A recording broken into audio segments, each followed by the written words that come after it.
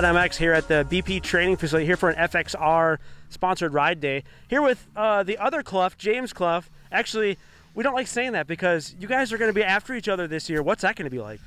I don't know, just hopefully get a start on him. Won't let him pass me, hopefully.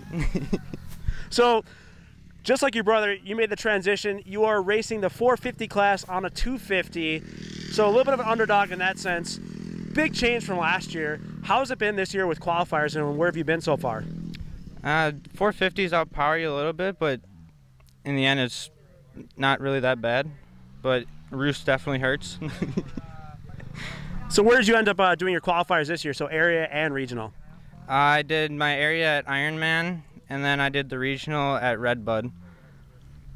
So talk to me a little bit about the, I guess, the experience at Redbud. So your brother had a little bit of bad luck, had some, you know, I'm not going to say it from the outside in, but I will say it. You know, some people may be riding a little bit too dirty, you know, take him out and then just, you know, had to kind of call it quits.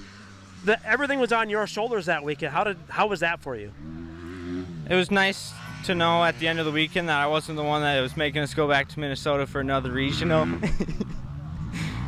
Yeah, but other than that, it was normal the rest of the weekend. Yeah, nothing really extra. Nothing really extra. You just rode and you qualified, you know, first time on a 4-stroke or stuff like that. So how's the transition for you? Because last year you guys were all on 2-strokes. I don't remember, were you riding 125s last year or mostly just super mini? I did one race on the 125, but the 250 is just a lot more comfortable and just a lot easier to ride than a 2-stroke. So what do you think is going to be your mentality going in this year? Obviously, you got your brother out there. The field looks really stacked so far in that class. So what's on your mind, or what are you going to be watching out for when you get there? Just going to be trying to get a start and ride my own race. Don't worry about anyone else. Don't run over any photographers? Yeah, try not to. All right, anyone else you want to thank? I know you're going to give a huge thank to your family and stuff like that, but how about the other sponsors?